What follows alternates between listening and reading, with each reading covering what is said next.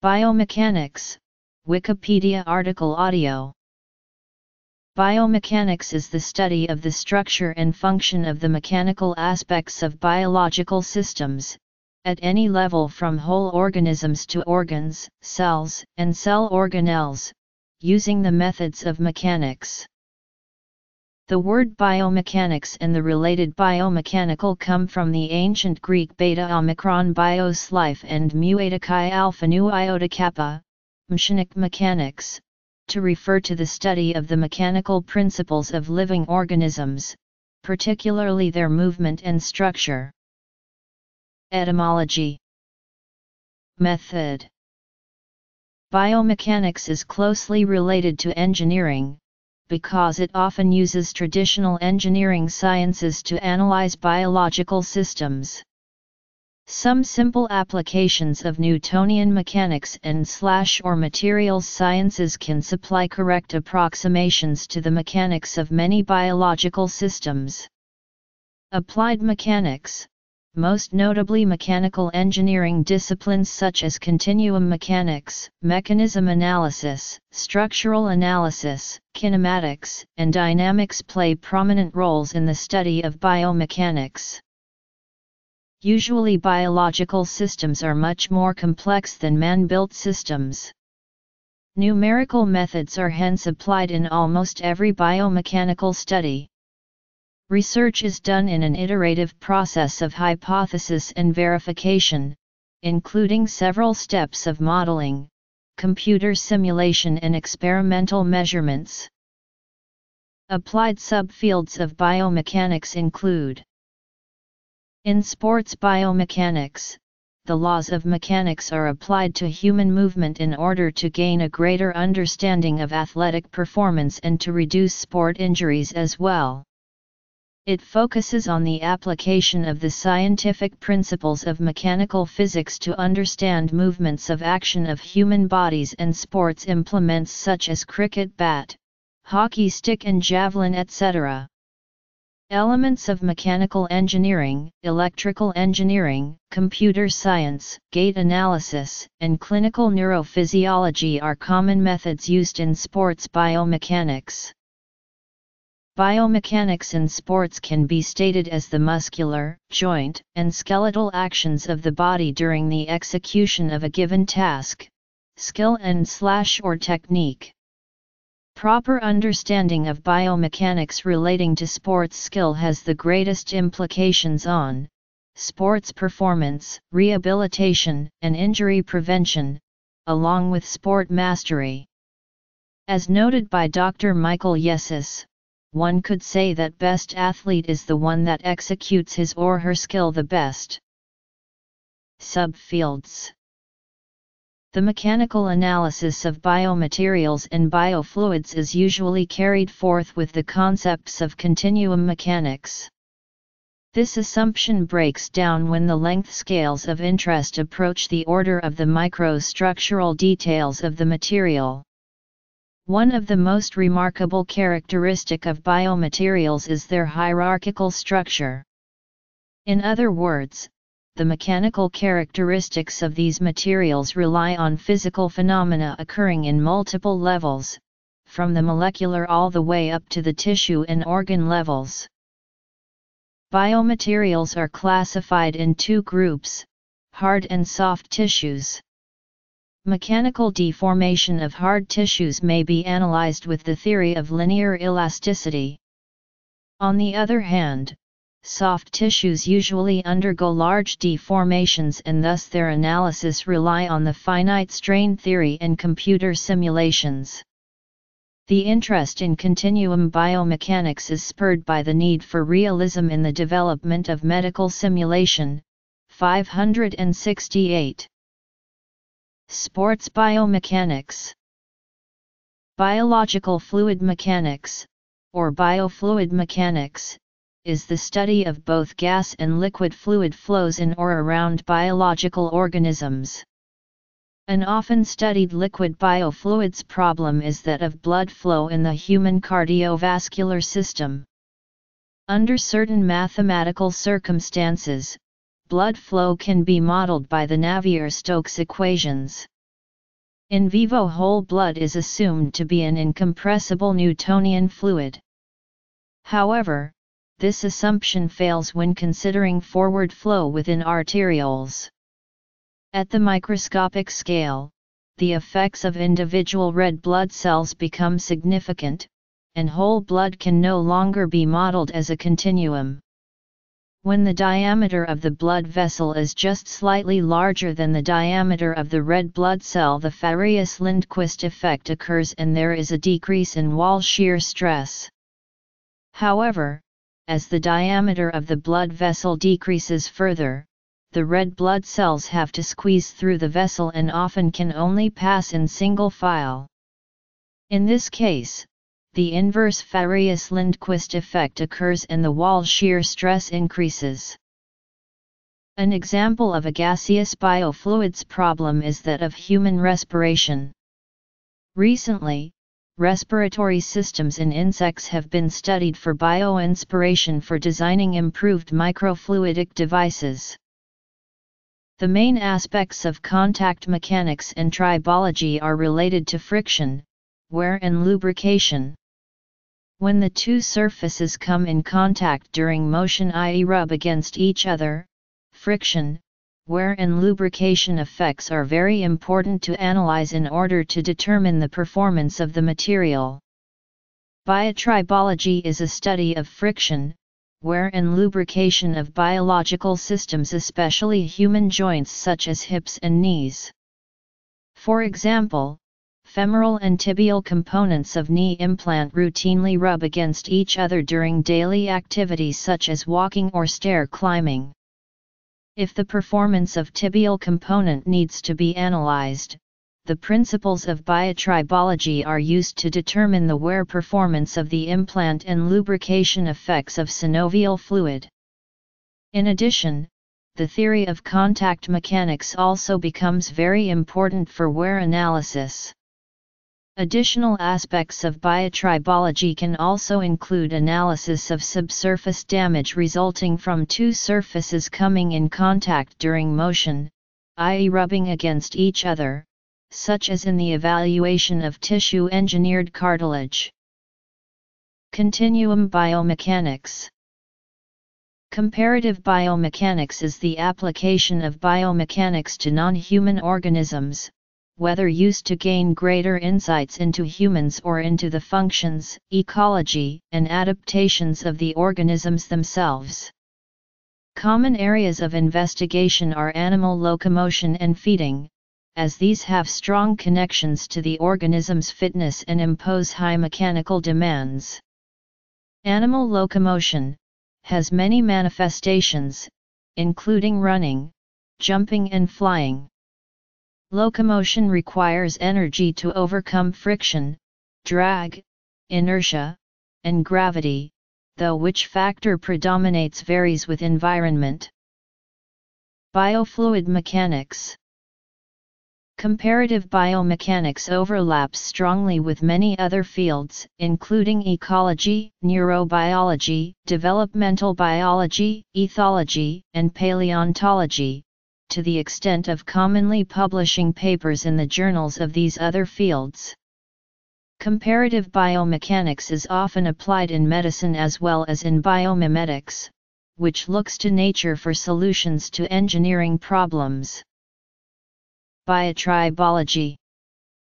The application of biomechanical principles to plants, plant organs and cells has developed into the subfield of plant biomechanics.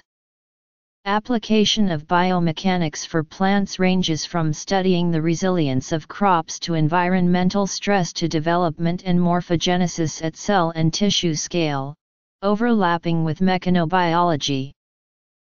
Computational biomechanics is the application of engineering computational tools, such as the finite element method, to study the mechanics of biological systems.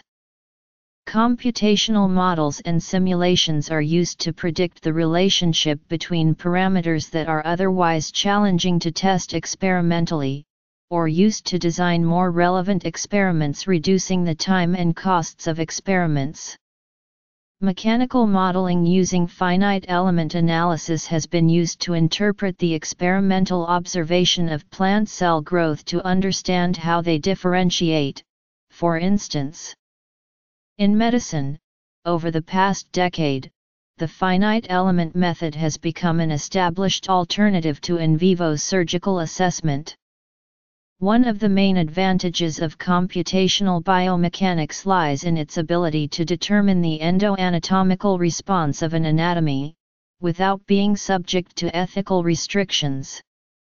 This has led FE modeling to the point of becoming ubiquitous in several fields of biomechanics, while several projects have even adopted an open-source philosophy. Comparative biomechanics. Aristotle, a student of Plato, can be considered the first biomechanic, because of his work with animal anatomy. Aristotle wrote the first book on the motion of animals, De Motu Animalium, or on the movement of animals. He not only saw animals' bodies as mechanical systems, but pursued questions such as the physiological difference between imagining performing an action and actually doing it. In another work, On the Parts of Animals, he provided an accurate description of how the ureter uses peristalsis to carry urine from the kidneys to the bladder, too. With the rise of the Roman Empire, technology became more popular than philosophy, and the next biomechanic arose. Galen, physician to Marcus Aurelius, wrote his famous work, On the Function of the Parts. This would be the world's standard medical book for the next 1,400 years. The next major biomechanic would not be around until 1452, with the birth of Leonardo da Vinci. Da Vinci was an artist and mechanic and engineer. He contributed to mechanics and military and civil engineering projects. He had a great understanding of science and mechanics and studied anatomy in a mechanics context. He analyzed muscle forces and movements and studied joint functions. These studies could be considered studies in the realm of biomechanics.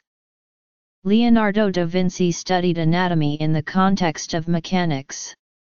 He analyzed muscle forces as acting along lines connecting origins and insertions, and studied joint function. Da Vinci tended to mimic some animal features in his machines. For example, he studied the flight of birds to find means by which humans could fly, and because horses were the principal source of mechanical power in that time, he studied their muscular systems to design machines that would better benefit from the forces applied by this animal. Standard medical book for the next 1,400 years. In 1543, Galen's work, On the Function of the Parts, was challenged by Andreas Vesalius at the age of 29. Vesalius published his own work called, On the Structure of the Human Body. In this work, Vesalius corrected many errors made by Galen, which would not be globally accepted for many centuries. With the death of Copernicus came a new desire to understand and learn about the world around people and how it works. On his deathbed, he published his work, On the Revolutions of the Heavenly Spheres. This work not only revolutionized science and physics, but also the development of mechanics and later biomechanics. Galileo Galilei, the father of mechanics and part-time biomechanic, was born 21 years after the death of Copernicus. Galileo spent many years in medical school and often questioned everything his professors taught. He found that the professors could not prove what they taught, so he moved on to mathematics, where everything had to be proven. Then, at the age of 25, he went to Pisa and taught mathematics. He was a very good lecturer and students would leave their other instructors to hear him speak, so he was forced to resign. He then became a professor at an even more prestigious school in Padua. His spirit and teachings would lead the world once again in the direction of science. Over his years of science, Galileo made a lot of biomechanical aspects known. For example, he discovered that animals' masses increase disproportionately to their size, and their bones must consequently also disproportionately increase in girth, adapting to load-bearing rather than mere size. Relieves their tissues of weight. Plant biomechanics. Galileo Galilei was interested in the strength of bones and suggested that bones are hollow because this affords maximum strength with minimum weight. He noted that animals' bone masses increased disproportionately to their size. Consequently, bones must also increase disproportionately in girth rather than mere size. This is because the bending strength of a tubular structure is much more efficient relative to its weight. Mason suggests that this insight was one of the first grasps of the principles of biological optimization. Computational biomechanics. In the 16th century, Descartes suggested a philosophic system whereby all living systems, including the human body, are simply machines ruled by the same mechanical laws, an idea that did much to promote and sustain biomechanical study. Giovanni Alfonso Borelli embraced this idea and studied walking, running, jumping, the flight of birds, the swimming of fish, and even the piston action of the heart within a mechanical framework. He could determine the position of the human center of gravity, calculate and measured inspired and expired air volumes, and showed that inspiration is muscle-driven and expiration is due to tissue elasticity. Borelli was the first to understand that the levers of the musculoskeletal system magnify motion rather than force, so that muscles must produce much larger forces than those resisting the motion. Influenced by the work of Galileo, whom he personally knew, he had an intuitive understanding of static equilibrium in various joints of the human body well before Newton published the laws of motion. Soft body dynamics, kinesiology, animal locomotion and gait analysis, musculoskeletal and orthopedic biomechanics, cardiovascular biomechanics, ergonomy, human factors engineering and occupational biomechanics, implant, orthotics and prosthesis, rehabilitation, sports biomechanics, allometry, injury biomechanics, biotribology, biofluid mechanics, comparative biomechanics, computational biomechanics. The next major biomechanic, Giovanni Alfonso Borelli, was the first to understand that the levers of the musculature system magnify motion rather than force, so that muscles must produce much larger forces than those resisting the motion. Using the works of Galileo and building off from them, Borelli figured out the forces required for equilibrium in various joints of the human body. He even discovered the human center of gravity and air volume as well as muscle elasticity. His work is often considered the most important in the history of biomechanics because he made so many new discoveries that opened the way for the future generations to continue his work and studies. It was many years after Borelli before the field of biomechanics made any major leaps. After that time, more and more scientists took to learning about the human body and its functions. There are not many notable scientists from the 19th or 20th century in biomechanics because the field is far too vast now to attribute one thing to one person. However, the field is continuing to grow every year and continues to make advances in discovering more about the human body. Because the field became so popular, many institutions and labs have opened over the last century and people continue doing research. With the creation of the American Society of Biomechanics in 1977, the field continues to grow and make many new discoveries. In the 19th century, Étienne Jules Méry used cinematography to scientifically investigate locomotion. He opened the field of modern motion analysis by being the first to correlate ground reaction forces with movement. In Germany, the brothers Ernst Heinrich Weber and Wilhelm Eduard Weber hypothesized a great deal about human gait, but it was Christian Wilhelm Braun who significantly advanced the science using recent advances in engineering mechanics. During the same period, the engineering mechanics of materials began to flourish in France and Germany under the demands of the Industrial Revolution. This led to the rebirth of bone biomechanics when the railroad engineer Carl Coleman and the anatomist Hermann von Meyer compared the stress patterns in a human femur with those in a similarly shaped crane. Inspired by this finding, Julius Wolff proposed the famous Wolff's law of bone remodeling. History. Antiquity. Renaissance. Industrial era. The study of biomechanics ranges from the inner workings of a cell to the movement and development of limbs, to the mechanical properties of soft tissue and bones. Some simple examples of biomechanics research include the investigation of the forces that act on limbs, the aerodynamics of bird and insect flight, the hydrodynamics of swimming in fish, and locomotion in general across all forms of life, from individual cells to whole organisms. With growing understanding of the physiological behavior of living tissues, researchers are able to advance the field of tissue engineering, as well as develop improved treatments for a wide array of pathologies.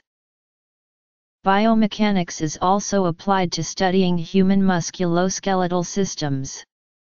Such research utilizes force platforms to study human ground reaction forces and infrared videography to capture the trajectories of markers attached to the human body to study human 3D motion.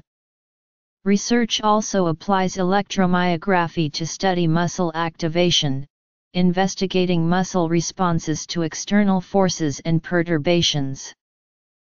Biomechanics is widely used in orthopedic industry to design orthopedic implants for human joints, dental parts, external fixations, and other medical purposes.